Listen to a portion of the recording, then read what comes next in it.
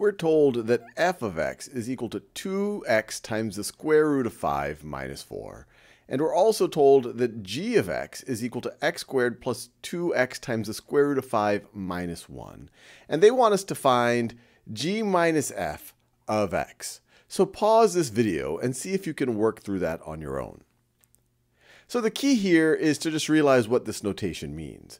G minus f of x is the same thing as g of x minus f of x. And so again, if this was helpful to you, once again, I encourage you to pause the video. All right, now let's work through this again. So this is going, or I guess the first time, but now that we know that this is equal to g of x minus f of x. So what is g of x? Well, that's the same thing as x squared plus 2x times the square root of 5 minus 1. And what is f of x? Well, it's going to be 2x times the square root of 5 minus 4. And we are subtracting f of x from g of x. So let's subtract, this is f of x from g of x. And so now it's just going to be a little bit of algebraic simplification. So this is going to be equal to, x squared plus 2x times the square root of 5 minus 1. And now we just have to distribute this negative sign.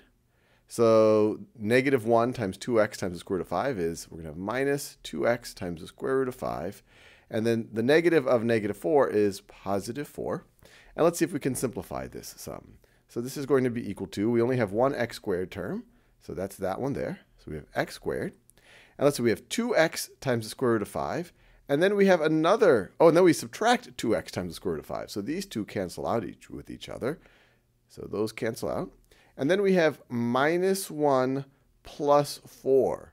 So if we have negative 1, and then we add 4 to it, we're going to have positive 3. So if we just if we take this and this into consideration, 4 minus 1 is going to be equal to 3, and we're done. That's what g minus f of x is equal to, x squared plus 3.